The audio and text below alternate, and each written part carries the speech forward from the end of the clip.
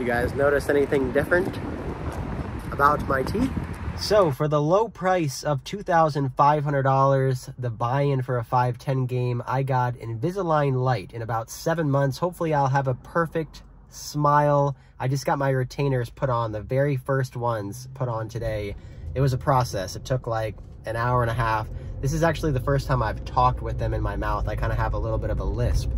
But for this video, we're going to be going over a 5-10 session I played at Harrahs Pompano Beach. It was a private game. Had some good action, some big pots. Let's go. All right, getting ourselves right into the action. We have ace-8 of hearts in the big blind. There's a call under the gun for $10. There's a raise to $50 under the gun +1. Cutoff player calls 50. I decided to 3-bet here out of position to 250 bucks, thinking that maybe I could take all this money down pre-flop, but that doesn't happen when 3 players make the call. 4 ways, 3-bet pot to king 2-7 with 2 hearts. We flopped a nut flush draw on a king high board. All in all, pretty good board for our particular range. I'm going to c-bet here $400. The under the gun player who limped for 10 and then cold called 250 makes the call, and the other players make the fold. We are now heads up to the ace of clubs on the turn. This gives me top pair in a 3-bet pot along with the nut flush draw. A lot of people would be betting this turn card as it gives us top pair, but I actually think it's a good spot to check over to my opponent. I don't think I'm able to get 3 streets of value from a worse hand on this board, and I feel like if I check the turn and he checks back, I could get value on the river against a king X hand. By checking this turn, I can also allow him to bet with worse hands like pocket pairs, flush draws, bluffs. So I check to him, and he does fire out a $900 bet. It's a pretty big bet for this game, but I'm not folding, so I make the call. River card, Jack of Diamonds. It's red, but it's not the heart we wanted. I check. He checks back and shows pocket sevens for a flopped set versus our nut flush draw and ace on the turn. And just like that, we lose a pretty big one the very first hand. I do get a tiny bit back when I call a raise with pocket deuces and flop quads. I win this hand when both of my opponents fold on the turn, leading into this next hand where I've got pocket kings on the button. There's a hijack raise to 75. I re-raise on the button to $250 before the hijack player now re-raises me again to 475 bucks. A 4-bet here out of position. Pocket kings, I mean, it's the second best hand you can get pre-flop. Never folding here, but I actually think this is a spot where we just want to call in position, try to keep him in there with all of his bluffs, all of his worst pocket pairs, and of course, we see an ace-high board. Ugh, not great when you're holding pocket kings. My opponent bets 375.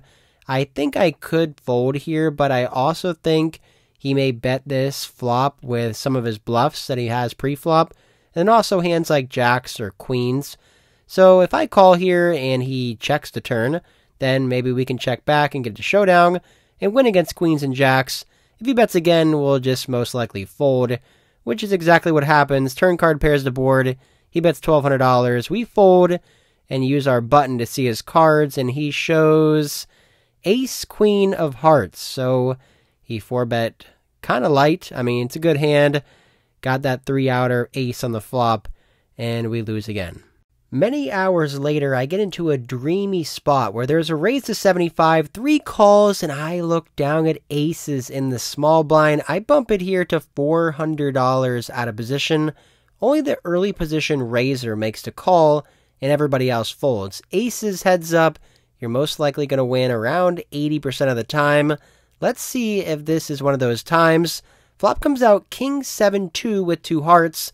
Last time I played a 3-bet pot with this guy, he flopped a set with pocket sevens. I hope he doesn't have sevens this time. I continue for a $250 bet, and my opponent makes the call. Turn card is a 9 of hearts. Shouldn't change anything unless he has king 9 or pocket 9s. I think this is just a spot where we want to try to go for 3 streets of value. If he's got an ace king, a king queen, a king jack hand, I don't think he's folding those hands. If he has a combo flush draw and straight draw as well, I don't think he's folding those either. So I fire out a $700 bet. If my opponent calls here, he'll leave himself with around $1,800 left for me to go all in on the river. But he folds, later told me he had pocket sixes, so we faded the set that time. Won a small one here with pocket aces. We are trending back in the right direction. Earlier on, we were down about $2,000, and now we are just about even on the session. At the time of recording this voiceover, I'm about 12 hours into my new Invisalign trays, and I have a video for you guys that kind of sums up how I feel like I talk right now. One then. Yes. Yeah, but that's good. You know what, man? Those wooden teeth are killing me, man. That lisp is stupid. Well, I think the wooden teeth is the whole thing that's shaving this thing. You for sound me. ridiculous. No, I don't. I think it sounds pretty good. I'm not losing the teeth. Let's just move past that. We play a pretty big one up next. I call a raise on the button with Queen Jack, and we go 6 ways to Jack 7-3, giving me top pair Queen Kicker. The action checks all the way to the cutoff, who announces a $500 bet. With top pair, I don't think I can raise. Definitely can't fold in this game in position, so I make the call. I'm not feeling great about my hand versus this $500 sizing. I mean, he could have King Jack, Ace Jack, Jack 7, pocket 7s, pocket 3s, but when the turn card is a queen, giving me top 2 pair, I'm feeling pretty good and even better when my opponent checks over to me. The reason I feel pretty good about my hand, obviously top 2 pair, but also I don't think he's ever going to be checking a set of 7s or a set of 3s, so we shouldn't be getting coolered here. I think a lot of the time he's going to have a Jack X holding that bet out on the flop, and then now is a little bit scared of this overcard queen.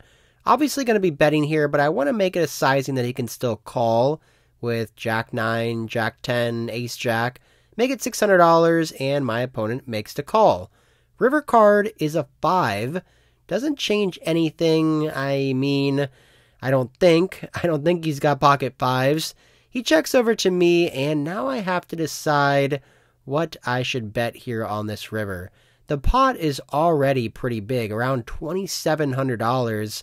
I decided to go with a $2,000 bet here on the final card with my top 2 pair, trying to really target those Jack X holdings or maybe some smaller 2 pairs that he could possibly have. Looking back at this hand while I'm editing, I just think I bet way too big on this river. I think I should be going something like 1/3 size of the pot or even 1/4 size of the pot, exploitatively trying to get a hero call from a Jack X hand. I think I was just too greedy here betting $2,000. This bet just isn't going to get called that often from the range that he's most likely going to have, which is exactly what happens. My opponent folds. I show him my cards, and he tells me that's exactly what he put me on, but he didn't say that he had a jack. I think he probably had 9-10 for an open-ended straight draw on the turn. That would be my guess. Either way, another pot being pushed in our direction. I've noticed somewhat of a trend here at Harrahs when I'm playing in this game. I start off pretty fast and sometimes lose $2,000, $3,000, $4,000, $5,000 and then spend the rest of the night clawing myself out of the hole. That's kind of like what happened earlier on in this session. I was down a couple thousand. Now I'm up a couple thousand, leading into this next hand. When I peel back, red kings. Nice. I raise to 75 and get 2 callers. And again, for the second time this session, an ace comes on the flop when I've got pocket kings. My opponent's check to me. I decide to check this one back. Turn card's another ace, which I think is one of the best cards in the deck. Both of them check to me again. I definitely think it's safe now to put out a bet. I make it $200. Small blind calls $200 and the big blind thinks about it for a little bit of time and then eventually calls. So once they check twice to me and then check call in the turn, I don't think either one of them has an ace, but it still is possible that they could. River card's a 3, double pairing the board. If they check to me, I may just play it safe and check this one back. But that doesn't happen. Small blind checks, and now the big blind leads out for a $700 bet, and right away I just thought, there's no way I'm ever good here. He must have me beat. This just doesn't seem like a bluffing line. Not that this opponent is a really critical thinking poker player, he just kind of goes off feel. But honestly, I just don't think my kings are good here, so I fold thinking he could have an ace or a 3. Small blind folds, and my opponent doesn't show his cards, so I don't know. Maybe I should have thought about this one a little bit longer. Maybe I should have hero called, but just don't think he's bluffing there multi-way. I don't think our kings are good, leading in to the last hand of the night.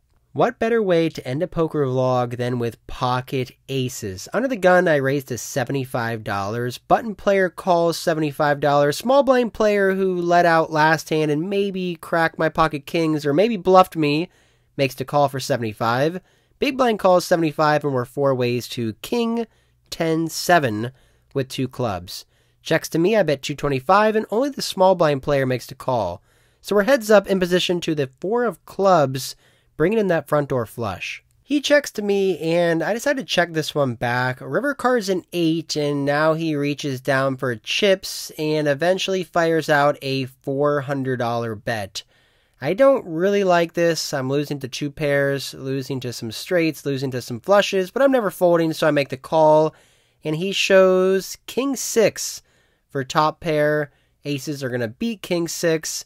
And this kind of sums up what happens when you go through somewhat of a downswing, is that you're kind of scared to go for thin value spots. I mean, I had aces versus top pair. I probably could have bet the flop, bet the turn, and bet the river, and made more money, but instead I kind of played it a little bit passive, a little bit scared, and didn't end up winning the max. I'm going to talk a little bit more about that in the outro, but for now, the game comes to a close. We end up racking up our chips, heading to the cage, cashing out for a little over $1,000 win.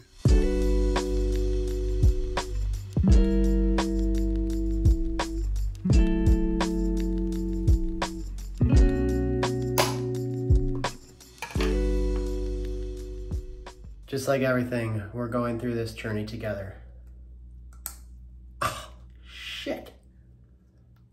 Ah. Oh.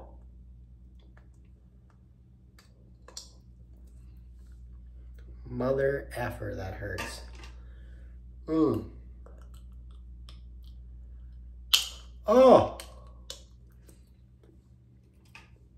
Wow. Late night meal of champions.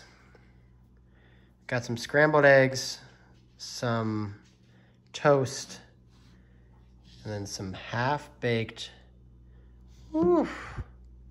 and Rogue, and a special guest who I'm going to introduce now. This is a newcomer to the vlog. Her name is River, and she's the cutest little puppy ever. So I haven't introduced her to the vlog yet because I've just been busy and haven't really taken the time to, completely introduce her yet. But I rescued her just about 3 months ago or so. She is a beautiful little lab mix. She's super great. She's pretty destructive though. She's already ripped my couch a little bit at the bottom. She's ripped, I have to make sure everything's gone. But she's just really cute and she loves Rogue. They play all the time. Basically, I was thinking I'm gone, playing poker for hours, and it's good for Rogue to have someone to play with, because he just kind of sits here by himself. So yeah, I thought it was good to get him a little sister, a little playmate, and she's been great so far. She sleeps 10 hours, no problem, doesn't really bark. She peed in the house one time. She's 6 months old. She's great. Other than the fact that she's ripping things up. If I leave anything out, a shoe, a t-shirt, a sock, my dad was here visiting and she ripped up his computer mouse. She ripped up his suitcase. So she's pretty destructive, but she is a cutie, aren't you? You can see the bottom of the shelf there. She ripped up. Rogue likes her, right? Good boy. Anyway, before my food gets cold over there, let's talk a little bit about how being on a downswing affects your play. And right now I'm going through that. I've been on a downswing the last 2.5 months, and sometimes you play a little bit scared money. Sometimes you play a little bit passive. Sometimes you don't go for those spots, for those thin value spots, for those big bluffs, because you've just been burned. I mean, I would say this, it's the same thing when, you've been burned by women or burned by men, and you're just screw it, I'm done dating. I'm not going to get back out there. It's the same thing. When you get burned by the cards over and over and over again, you're just like, I'm just going to call here with aces. I'm just going to check back. So that last hand with pocket aces, I could have just bet and got called by king six. I checked back the turn. I just called the river. And I have to try to think about that. I have to try to slow down my thinking and try to go for those max value spots instead of just kind of playing the passive route, which I still think it was a fine play. But yeah, I mean, when you're going through a downswing, you're gonna have some times where you're not gonna play your best. Hey, cuties. River. Good girl. You're gonna have times when you don't play your best.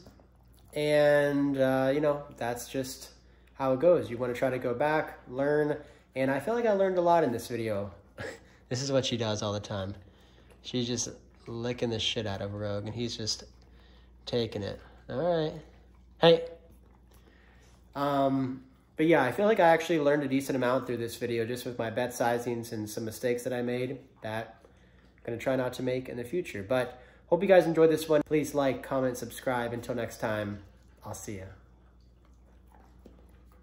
See ya. Okay.